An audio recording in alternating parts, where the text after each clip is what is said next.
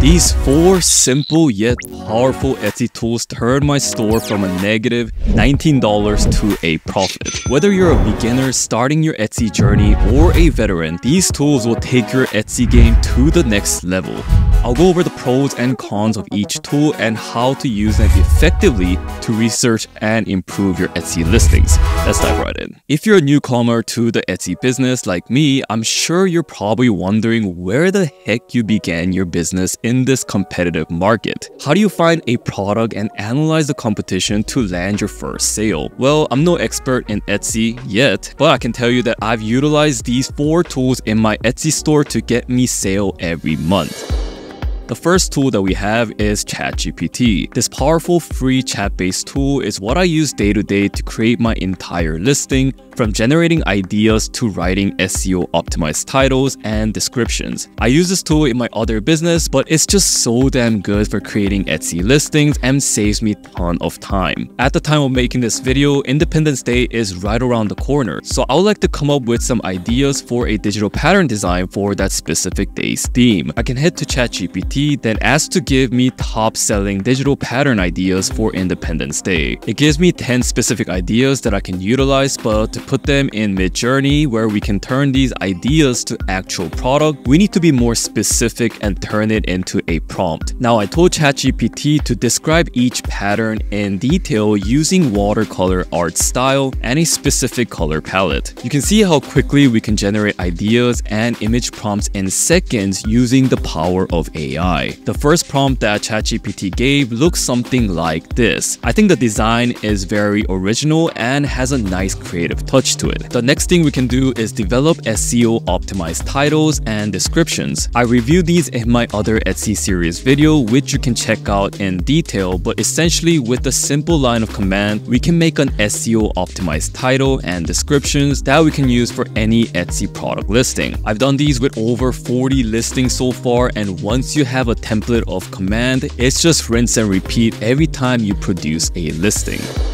Next up, we have Midjourney, which is a game-changing text-based image generator using AI. There are many similar tools out there, but nothing comes close to the ease of use and the amount of details that this thing can produce. Unless you're planning on selling a physical product, this is one heck of a tool to create stunning art graphic and design. There are various ways to utilize Midjourney for Etsy shops, such as using it for print-on-demand designs, creating clip arts and stickers, patterns, and much more. The image I showed earlier with the ChatGPT generated prompt was created with Midjourney. However, the only drawback I encountered using the tool was creating a specific detailed pattern. For example, if I type American flag in Midjourney and try to create a seamless pattern, it can produce the exact image of the flag. It knows the general design of it, but it can't really seem to create the accurate image design, and this often becomes a problem where I try to copy an existing design that's already selling well and it just gives me some bizarre design. Another con to Midjourney is that it's not a free tool. I'm currently paying $60 a month for my Etsy store, and although I still haven't made back the money through my store, I'll just have to be patient.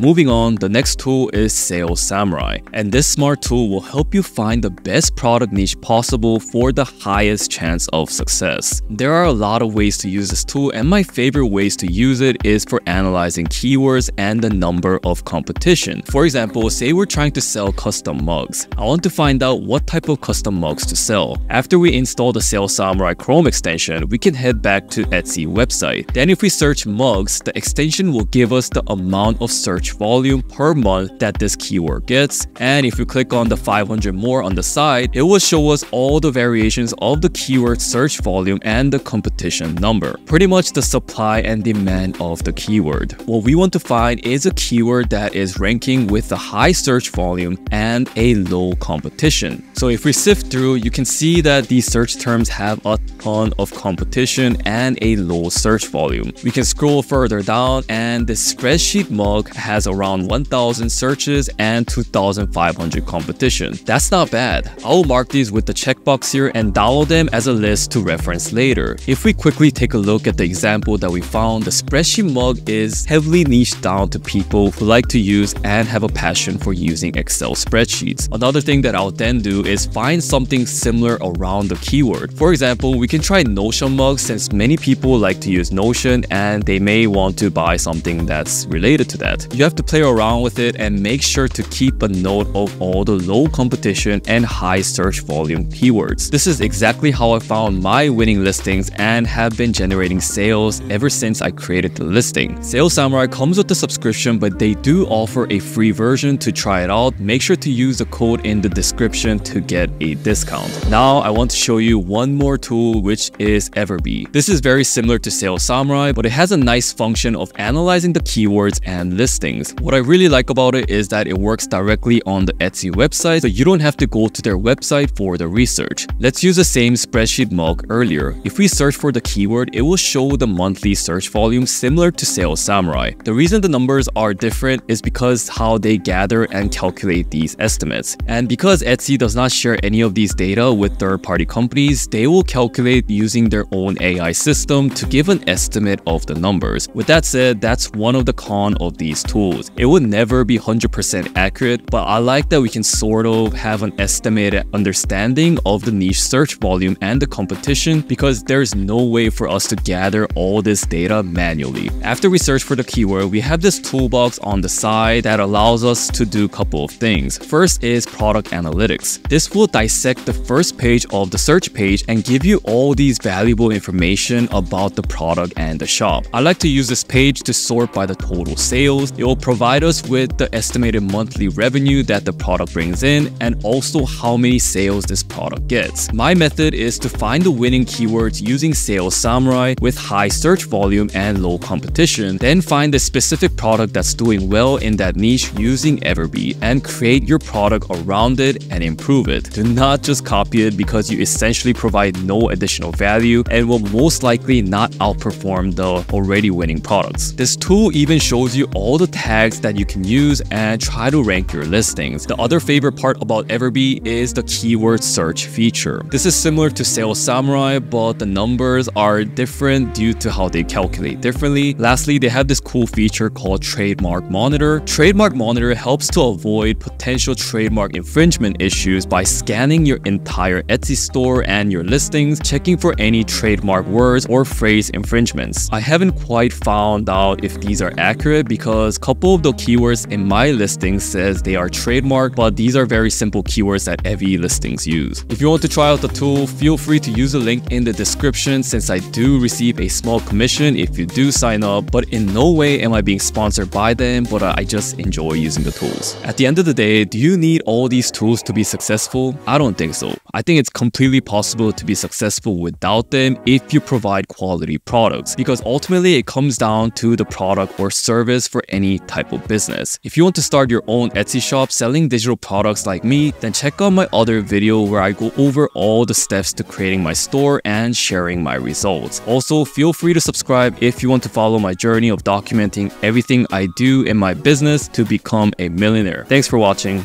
Peace.